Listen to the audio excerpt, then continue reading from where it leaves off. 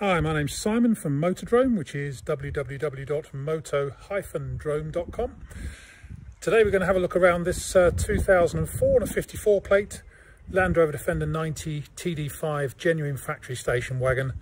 Two owners from new, including the Crown Estate in Windsor up until 2016. So, 54 plate, 2004. Owned by the Crown Estate in Windsor from new up until 2016, so you know it's been serviced within an inch of its life while it's been with them, and only one other owner subsequently, so two owners in total, and the bills since 2016 are quite extensive as well. No dents on it, so suspect whilst it's been owned by the Crown Estate, maybe not been driven by Prince Philip. But at least you have got a dog guard in the back to keep the corgis under control, if that's what it's done. Also fitted, and it is a genuine station wagon, not a conversion from a van, base model station wagon.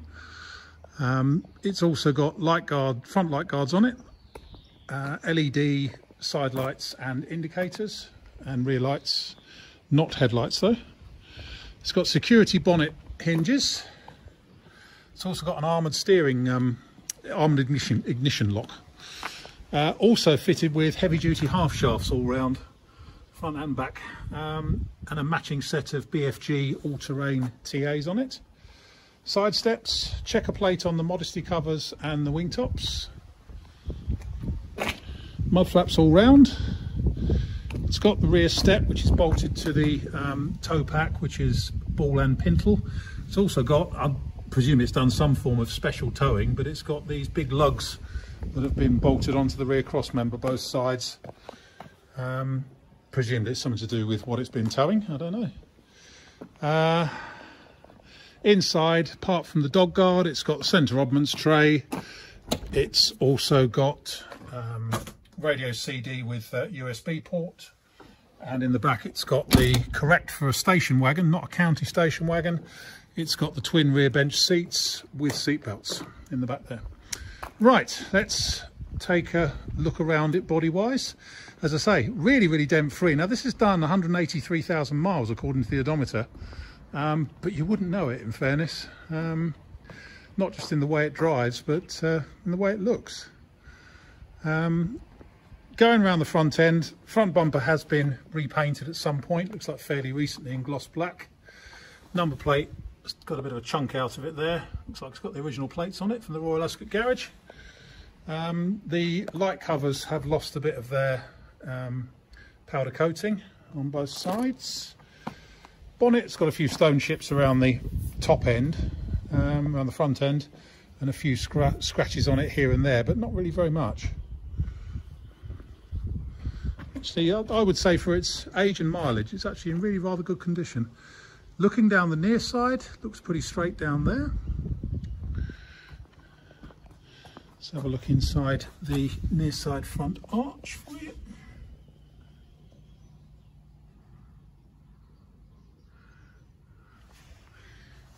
Have a look at the A-post. Scuttle corner, a little bit of lacquer loss just there on the scuttle corner, and a bit of bubbling under the paint on the screen block. Windscreen seal has seen better days. It's also had the windscreen washers moved to the centre of the bonnet here. Don't know why, apart from that old bit there has been broken off, but they're not difficult to replace. But they do work really well. Repositioned, probably better than they would have done originally. Roof is all good. Near side door, it's all in good shape. It's the earlier type doors, so we will check the frame on it. Frame actually feels reasonably good under there. Perhaps a little bit of corrosion at the front end, but nothing horrendous. Inside here, the passenger seat base is a little bit worn, lost a bit of its shape here, and there are a few nicks in the passenger seat base. It's matted throughout. Headlining is all in good order and hasn't really bowed much at all.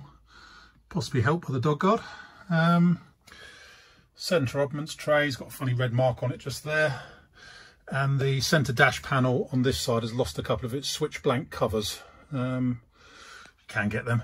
As I say, it's got armoured ignition lock as well. But yeah, headlining's in good shape.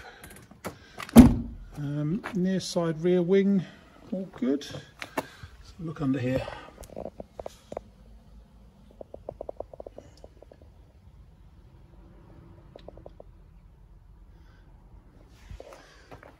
Around the tail end, bit of corrosion just coming up on the tub top trim there.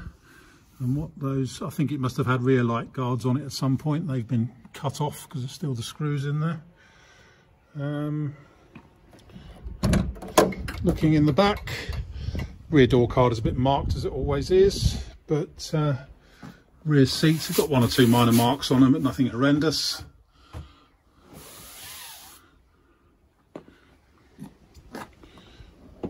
Rear door is the later type, so it doesn't have the later type don't rot at the bottom. Looking down the offside, it would help if I closed that door properly. Looking down the offside, again, offside rear wing, all very good. And up there, and underneath here.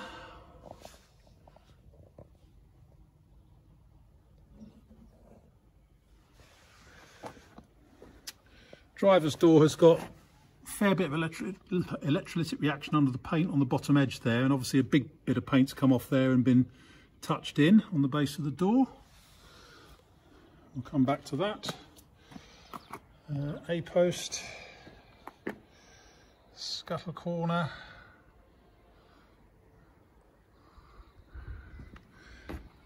offside front wing, and again let's have a look underneath here.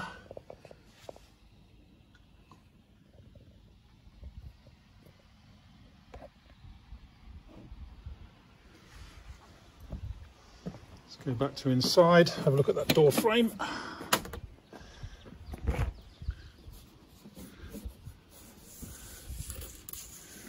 Bit of surface rust on the door frame base, but no more than that. And again, driver's seat has lost a little bit of its shape on the outer edge here. Probably only to be expected given the mileage. Wear hole in the mat on the driver's footwell. But otherwise, all pretty good. I like this. It's honest, if you know what I mean.